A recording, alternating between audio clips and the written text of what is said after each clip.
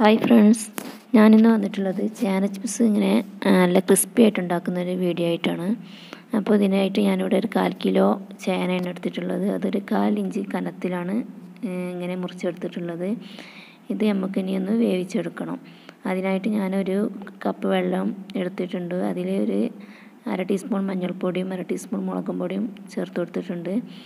അതിലിട്ട് നമുക്ക് ചേന പീസുകൾ ഇട്ട് കൊടുക്കാവുന്നതാണ്. അതിനുശേഷം നന്നായി തിളപ്പിച്ചൊരു 2 മിനിറ്റ് മാത്രം തിളപ്പിക്കാൻ പാടുള്ളൂ. ഇത് മുങ്ങിക്കിടക്കുന്ന അത്ര വെള്ളം മതി.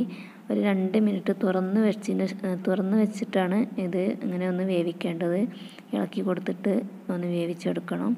അല്ലാതെ മൂടിയിട്ട് കഴിഞ്ഞാൽ ഇത് ഉടഞ്ഞു പോകാൻ സാധ്യതയുണ്ട്. അപ്പോൾ അതുകൊണ്ട് നമ്മൾ ഇതിങ്ങനെയാണ് ചെയ്യേണ്ടത്. അങ്ങനെ 2 മിനിറ്റ് മാത്രം മതി. അതിന് ശേഷം ഇങ്ങനെ ഒന്ന് കോരിയെടുക്കണം. കോരി വാർത്തതിന് ശേഷം നമുക്കൊരു പ്ലേറ്റിലോട്ട് മാറ്റാം. ഈ ചാനൽ ആരെങ്കിലും ആദ്യമായിട്ട് കാണുന്നവരാണെങ്കിൽ പ്ലീസ് ഒന്ന് സബ്സ്ക്രൈബ് ചെയ്തിട്ട് സപ്പോർട്ട് ചെയ്യണേ.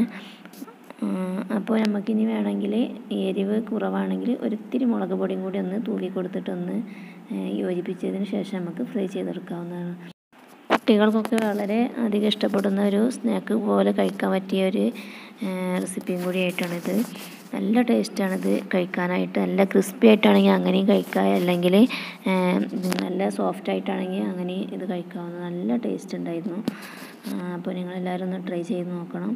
അപ്പോൾ ഞാനിവിടെ കോക്കനട്ട് ഓയിലാണ് എടുത്തിട്ടുള്ളത്. അപ്പോൾ നമുക്ക് എണ്ണ നല്ല ചൂടായതിന് ശേഷം ഇത് ഇടാൻ പാടുള്ളൂ.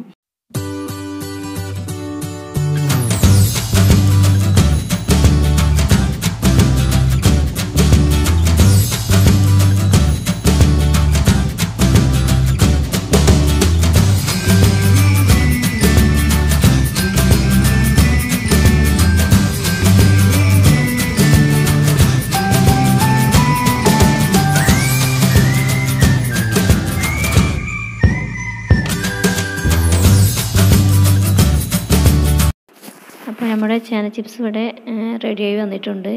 ഇനി നമുക്ക് കുറച്ച് കറിവേപ്പിൻ്റെ ഇലയും ഒരു പച്ചമുളകും കൂടി അരിഞ്ഞിട്ട് ഇതിലോട്ട് ചേർത്ത് എടുക്കാവുന്നതാണ്. നല്ല അടിപൊളി ടേസ്റ്റ് ആയിരിക്കും. അപ്പോൾ വീഡിയോ ഇഷ്ടമായെങ്കിൽ എല്ലാവരും ലൈക്ക് ചെയ്യുക. അപ്പോൾ അടുത്തൊരു വീഡിയോ ആയിട്ട് ഞാൻ വീണ്ടും വരുന്നതായിരിക്കും. അതുവരേക്കും എല്ലാവരോടും ബൈ.